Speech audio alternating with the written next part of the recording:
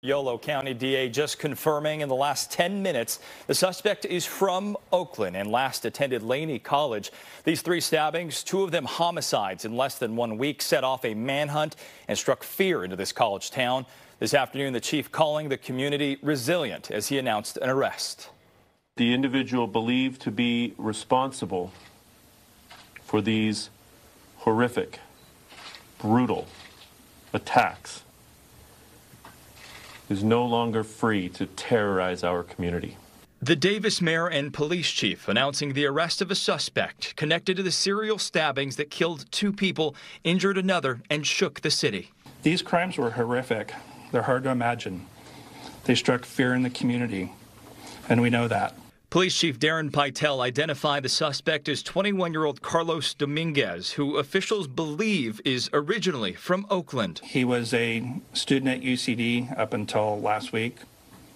He's been here for a couple of years, and we're still gathering other background information on him at this point. Officials say they received 15 calls Wednesday from members of the public who all said they spotted a man matching the suspect description wearing the same clothes from the most recent attack on Monday.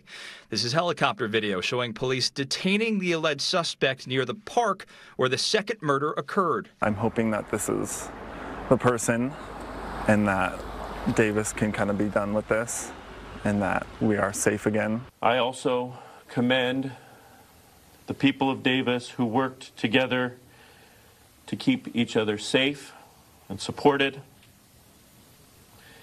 and who shared tips and critical information to help crack this case. After reviewing evidence and interviewing Dominguez, detectives placed him under arrest today. The evidence includes a large hunting knife. He was wearing a backpack, and in the backpack was a large knife that was consistent with one that we were looking for based on evidence from the first homicide. The chief said they believe they have evidence linking the suspect to all three crimes.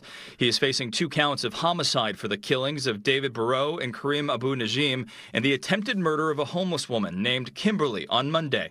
She remains in the hospital. These horrific crimes have resulted in immeasurable loss to the victims' families and friends and to our community. But as we move forward together, it also demonstrates Davis has compassion, a deep sense of community when faced with tragedy.